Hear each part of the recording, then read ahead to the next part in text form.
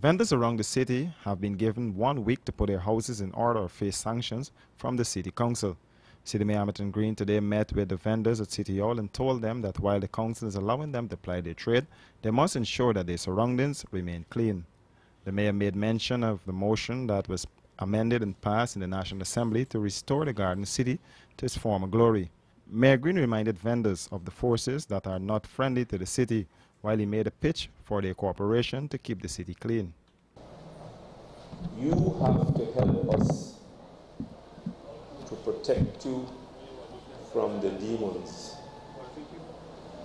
And if you don't believe me, do nothing in a week's time and you'll know what I'm talking about.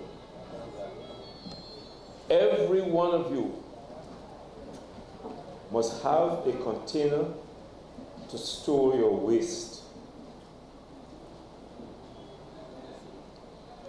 And if somebody pass and drop a piece of paper, you to pick it up. That's where you live. You operate there. But this meeting is simply to advise you to put yourselves in order and give you 1 week to break them on them old ugly things. Some of you tie up at night and you're gone.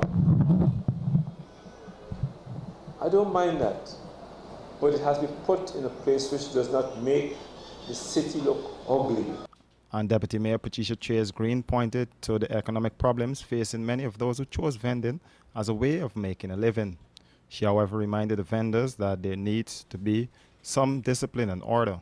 The fight is rough. The fight is hard. And if you do not assist him, he cannot assist you. But now you have come out, you have taken up the lawlessness. Richard and Pink Street here. A vendor selling videos. I'm not going to be nice like the mayor. Has a tarpaulin on the store right across the street. Pedestrians can't pass. You go down Regent Street, the same thing. It is lawless, it is unsightly, it will not be accepted. And some of the vendors had their take on how they can help to clean the city and their immediate surroundings. Too many backbiting. Too many people cannot unite. If you guys sit down and form your own vigilante, as I know growing up in large, this will not take place. I don't know if some of the vendors take their stuff and put it into the gutter. So the gutter where I'm selling is rampant. Every morning, I gotta pay a junkie to clean it. I would have one problem there. Every morning, in the trench, the junkie them is just set the rubbish. When the drain and clean, it's only me alone that's doing it. And I go and maintain an area, and I know Mr. Lanchifine going to help me. Nobody sell with no cat in front of me and make mess. Nobody make mess and go where I maintain that.